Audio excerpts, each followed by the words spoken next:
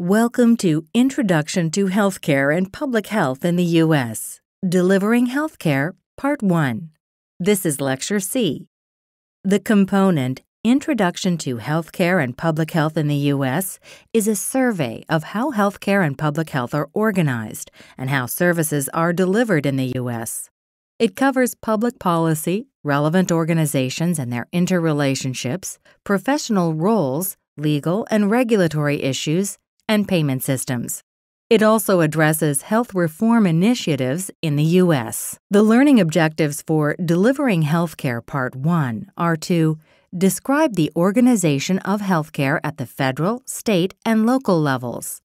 Describe the organization of the VA system and military health system. Describe the structure and function of hospital, clinical, and administrative units. And describe different types of long-term care facilities with an emphasis on their function. This lecture discusses outpatient and inpatient care facilities.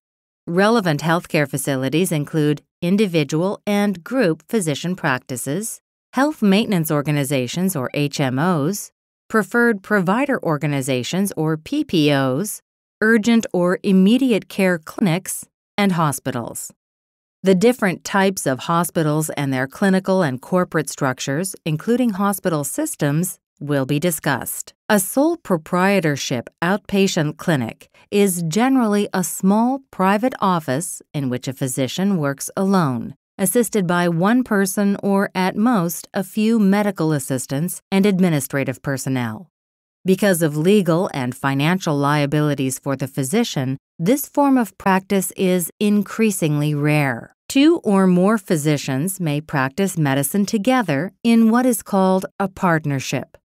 One or both of the partners can actually be a corporation rather than a person. In a corporate group practice, a hospital or corporation owns the practice and the physicians are employees, each earning a salary. An independent practice association, or IPA, is another type of group practice where physicians work together to provide services while sharing economic risk. The IPA is a registered legal entity, such as a corporation, a partnership, or a foundation. Each physician runs his or her own office, maintaining separate medical records, support staff, and professional identities. The physicians themselves own the IPA. Although distinct from HMOs, IPAs may contract with HMOs to provide services to HMO patients. Managed care began in the late 1970s in an attempt to improve health care while controlling costs. An HMO is a prepaid health plan that provides health care for members and their families. The HMO contracts with physicians and hospitals, which are called the provider network. The HMO pays the physician a certain amount for each patient, and the patient pays a small fee or co-payment at each visit. Patients must use providers in the network and obtain a referral before accessing specialty care. A PPO is similar to an HMO, except that the physicians operate independently. The PPO network may be organized by an insurance company, an employer, or by the physicians themselves. Plan members pay a deductible and a co-payment. Members do not need a referral to see a specialist, but fees may be lower if they do obtain a referral. Point-of-service plans are essentially a combination of HMOs and PPOs. Patients can use physicians in the provider network, as in an HMO, but they can also go out of network without a referral, as in a PPO. The catch is that out-of-pocket costs are higher for using the PPO option. There are different types of healthcare facilities where patients receive medical care. Urgent care centers, also called immediate care centers, are community clinics that provide care on a walk-in basis. These centers are intended for acute illnesses or injuries that need immediate care but are not serious enough for a hospital emergency department or ED. The word acute refers to an illness that has started or worsened in a fairly short amount of time. Urgent care centers do not have all the medical capabilities or around-the-clock operation characteristic of an ED. However, they are better equipped and have longer office hours than general clinics. Urgent care centers are considered advantageous to the healthcare system because they allow more people to access care, and they reserve EDs for more life-threatening conditions. One of the reasons people use ERs is that they cannot pay for health care. To alleviate this problem, community health centers provide primary care for all individuals, regardless of insurance status or ability to pay. Located in all 50 states and U.S. territories, community health centers treat those living in poverty, people experiencing homelessness, public housing residents, migrant workers, and others. Most community health centers rely on public financing. Like urgent care clinics, community health centers enhance access to health care and treat people who would otherwise go to hospital EDs. Community mental health centers provide mental health outpatient services to similar populations. Community hospitals are technically defined as non-government, short-term general hospitals that are open to the public. Despite the designation of general, some community hospitals specialize in certain fields, such as obstetrics and gynecology, rehabilitation, or orthopedics, and some are academic or teaching institutions. Community hospitals may operate on a for-profit or non-profit basis. Community hospitals play an important role in the delivery of health care. They are perfectly suited for routine illnesses or surgery, providing a cost-effective and accessible option for local residents. Teaching and research hospitals are usually large institutions affiliated with medical schools. Physicians there are aware of all the latest medications, surgical procedures, equipment, and technology. Because of this, teaching hospitals are capable of treating complex medical problems, such as rare diseases, and they perform special types of surgery. Teaching hospitals provide instruction for physicians and other healthcare providers, support and perform medical research, offer special services, such as burn centers, and perform a charitable function by treating uninsured patients. A well-known example of a teaching hospital is Massachusetts General Hospital in Boston, which is affiliated with Harvard Medical School. A critical access hospital is one that is certified to receive Medicare reimbursement for services. Medicare is the government insurance program for older people and some people with long-term disabilities. Typically, critical access hospitals are acute care hospitals in rural areas, although smaller health clinics may be eligible. In many cases, Medicare reimbursement saves these hospitals from having to close because of financial difficulty. They can therefore continue to provide services in areas that may otherwise lack hospital care. It is important to note that hospitals and other healthcare facilities are accountable for their performance. In the U.S., an organization called the Joint Commission evaluates and certifies medical care facilities. The goal of the Joint Commission is to improve the effectiveness, safety, and overall value of healthcare. The Joint Commission is the oldest and largest accrediting body for healthcare in the U.S., and its judgments are considered fair because it is an independent, nonprofit organization. The Joint Commission certifies nearly 21,000 organizations and programs in the U.S., including hospitals, urgent care centers, ambulatory clinics, surgery centers, and laboratories. These organizations undergo periodic on-site visits to identify and resolve problems. Hospitals are structured according to type and level of care. Areas of the hospital with similar inpatients are called wards, such as the maternity ward or the pediatric ward for children. An inpatient is simply a person who has been admitted to the hospital. Other specialized areas include the emergency department or ED, the operating room or OR, and the intensive care unit or ICU. There are different types of ICUs for specific patients. For example, a CCU is a cardiac care unit. Healthcare is provided mainly by physicians and nurses. Physicians may specialize in various types of medicine. All departments are assisted by ancillary personnel who perform specific technical tasks. Practically everyone has heard of the hospital ED, if only because of TV dramas. Open 24 hours a day, every day, the ED treats patients with a range of medical problems, whether relatively minor, such as an ankle sprain, or life-threatening, such as a heart attack, a drug overdose, or serious injuries. Physicians and nurses in the ED evaluate patients by a process called triage, whereby the sickest patients are treated first. After patients are treated, they may be able to go home right away. Those with more serious conditions are transferred to other areas of the hospital, possibly the ICU or CCU, for further care. The OR, of course, is where surgery takes place. The environment is kept sterile or free of germs to prevent infection in the patient. The surgical team generally includes one or more surgeons, various nurses with specialized roles, and an anesthesiologist who makes sure the patient is safely unconscious.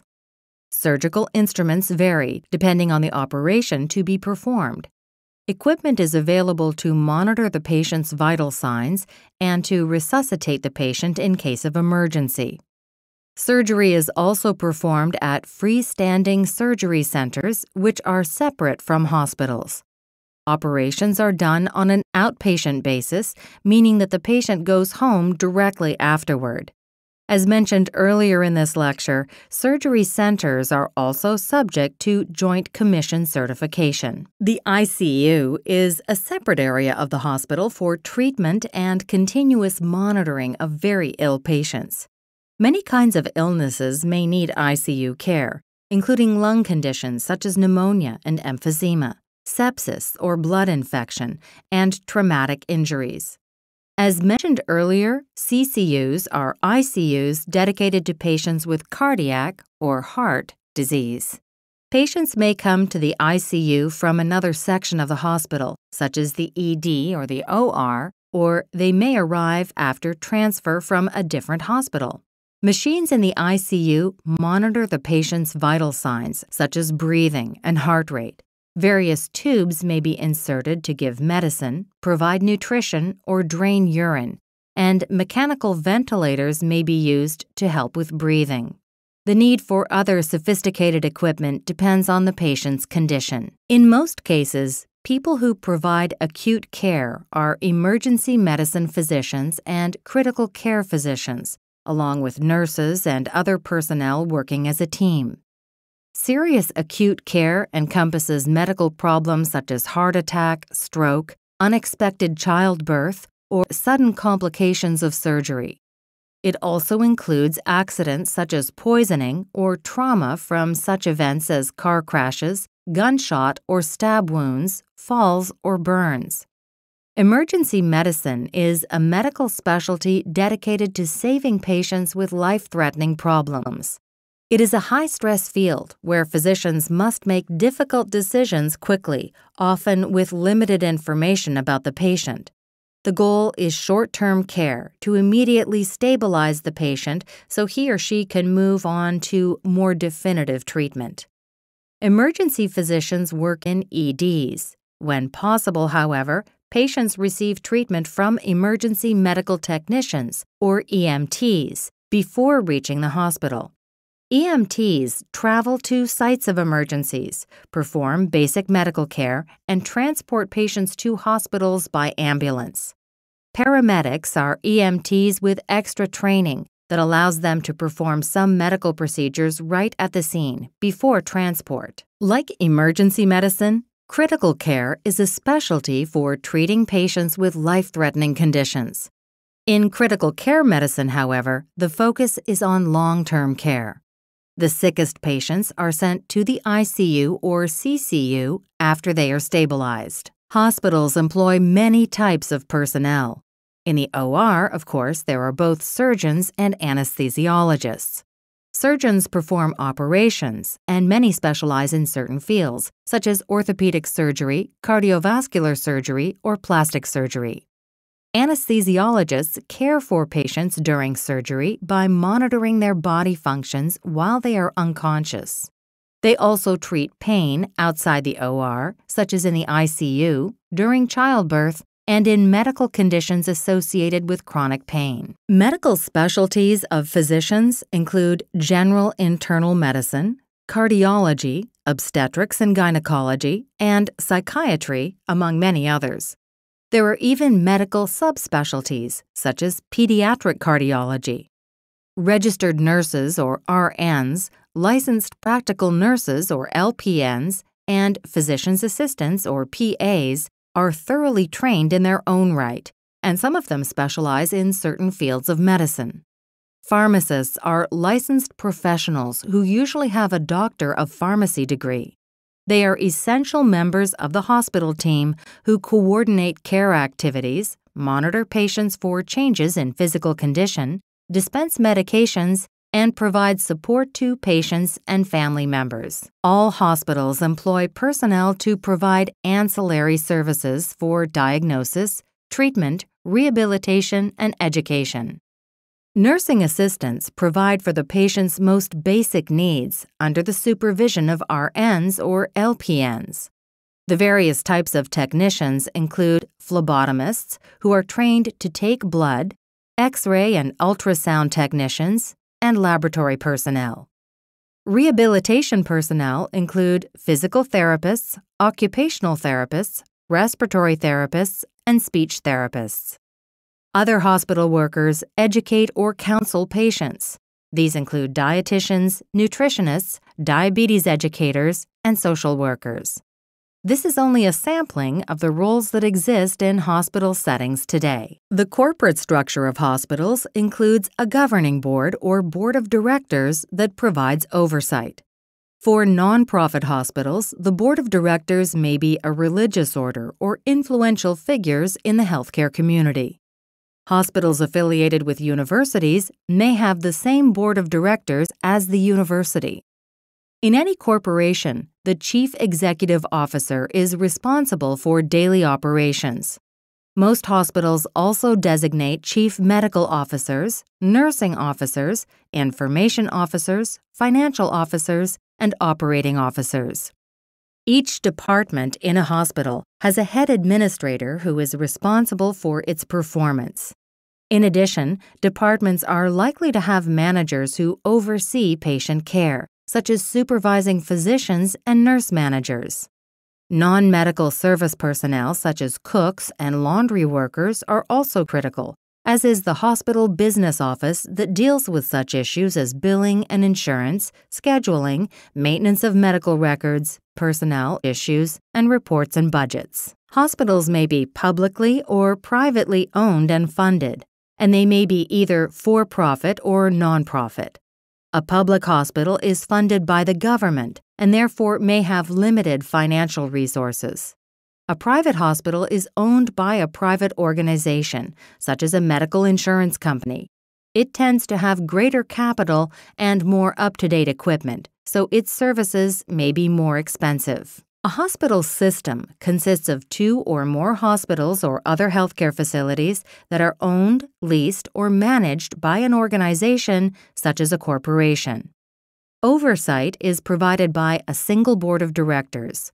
Single hospitals can be part of a hospital system if they own or lease other healthcare facilities. Healthcare networks are groups of hospitals, physicians, other healthcare providers, insurers, and/or agencies that collaborate to provide many types of healthcare in a community. One example of a hospital system is the Greenville Hospital System University Medical Center, a nonprofit organization located in South Carolina. The system includes 5 major medical centers and other facilities. This concludes Lecture C of Delivering Healthcare, Part 1.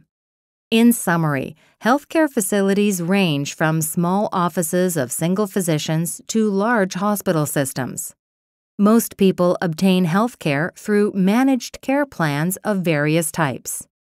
Community centers and freestanding clinics offer a range of services, from acute medical care or mental health care to outpatient surgery. Hospitals of various types treat patients in the community, perform research and teaching, and provide care for the poor.